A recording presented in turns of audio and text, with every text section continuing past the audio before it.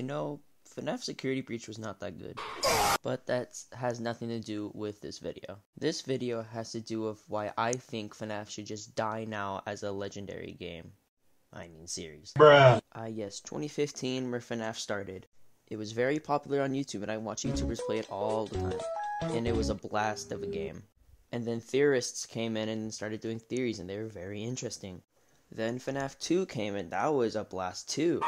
And then it helped out the theorists find out the backstory of FNAF. And FNAF 2 had way more lore than FNAF 1.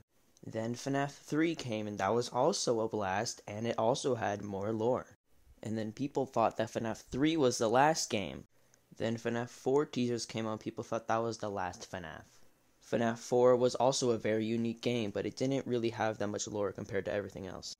And then Sister's Location, it was still pretty good, but it wasn't really good compared to everything else. This was when I think Scott started lacking and getting tired. They added a unique gameplay, but it wasn't really that good, and there wasn't a lot of lore.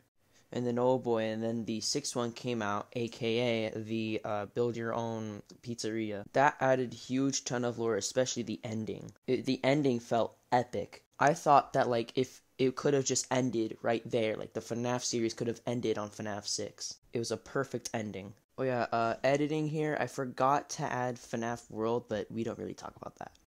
But sadly, they had to continue FNAF, so they released FNAF VR, which was pretty good, and then the weird mobile game of FNAF AR. FNAF VR kind of changed the whole story in a dumb way. It was like, oh hey guys, do you ever wonder if FNAF was a game in FNAF? It just ruined all of the theories that people had made of FNAF.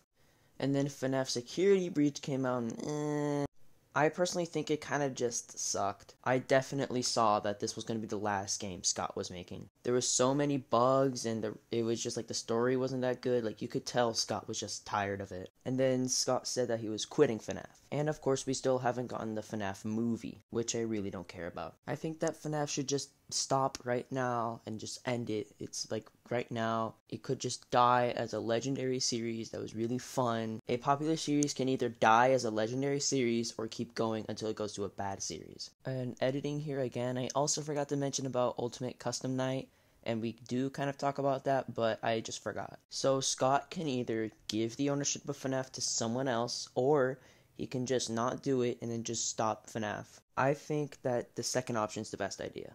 Scott Cawthon has earned a lot of money from this, so he can just, just leave the series with a bunch of money in his hands. There are still some holes in the lore of FNAF, but I don't think we really need to care about that anymore. But I'm happy that I was at least able to feel all of the FNAFs when they came out. The game series was very amazing, it was fun, I had my scares, I had my laughs, but it should just end now. It would go down as one of the best game series in the world, with Call of Duty and Halo and all that. FNAF was part of our childhood, and you have to lose your childhood. And don't get me wrong, the FNAF fan games were also really awesome. Scott Cawthon could just stop FNAF and people could just make FNAF fan games. But anyway, thank you for watching, and thank you Scott Cawthon for making the best series I've ever played. Rush me! Rush me! Rush me!